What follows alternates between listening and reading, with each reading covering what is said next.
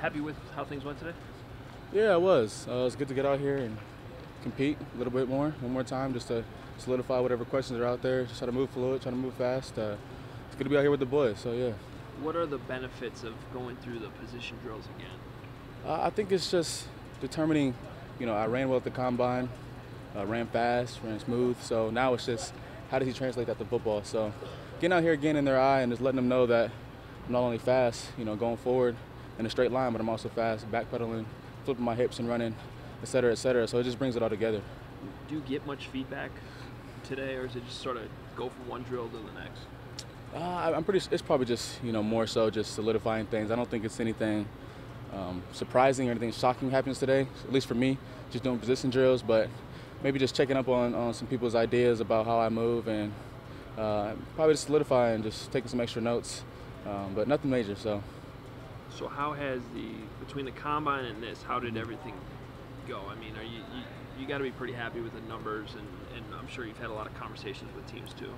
Yeah, I mean, working out there, as you came by, you saw we were working out there at TC Boost, so it all came together. It all paid off. I think preparation comes down to how you perform, and I prepared, and we're ready for it. So going up and performing well, it's definitely a big weight off the shoulders. I feel like my tape was already out there. Did well at the Shrine, did well at the combine, position drills. So now it's all in God's hands at this point. I did everything I can. Saw a lot of them out of control, and I made the best of it. Little bit of a relief now. I'd definitely say so. I mean, it's one of those moments. It's being under the lights. You see people doing that when you're like 5, 6 years old. So being able to get to that point and just put it all out there, trusting yourself, it's definitely a relief. Now I can just get back into football shape, get back into doing what I got to do when I get to camp, etc. But it's definitely a relief just to know I did well, know I did my best, and know it paid off. So what is the plan over the next month and a half until the draft?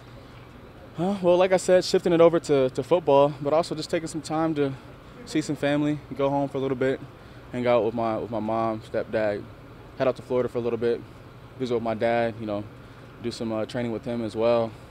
Maybe take a weekend trip or so with the boys or something, just trying to plan that out soon, but definitely getting back to the football shape and also just enjoying it because I heard that first season is the longest season, so definitely going to take some time to just enjoy family, enjoy friends for a little bit, but then, just realizing that this is just the beginning. Thanks, man. Of course.